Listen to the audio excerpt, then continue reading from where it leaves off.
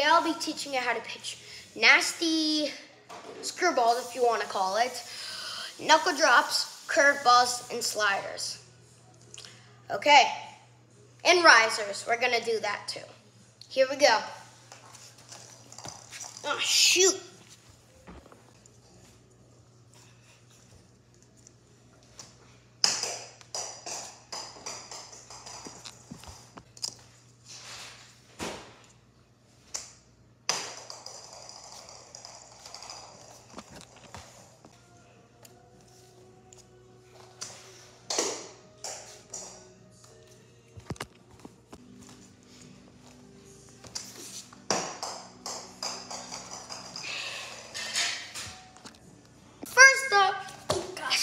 We have the screwball. Now, screwball is my best pitch. And now hold it like a two-seam. You're gonna bring it kind of like a submarine almost. There we go. Ooh. Now we have slider. Now slider is pretty easy. Take your knuckles and you go like this. Instead of throwing it over the top, throw it like this. Kind of like almost submarine, but like in the middle.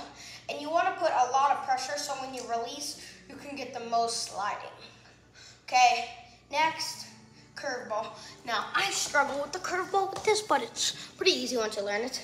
Kind of hold it like this, just like this. And it's about the flick of the wrist.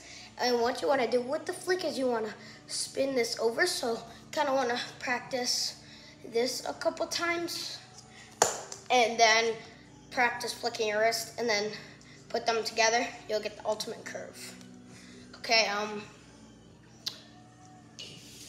knuckle drop is just going like this. Make sure to put a lot of pressure on all of these fingers. And then when you come over the top, you go like this, and then you flick it down and let it go. So that has the most spin to drop. Lastly, a riser. Now, 3 pitches on this list have the knuckle drop grip. And for this one, ooh, whoa. Instead of bringing it up top, you bring it all the way to the bottom. Now, this is a slider. This is a riser. Slider, riser, slider, riser.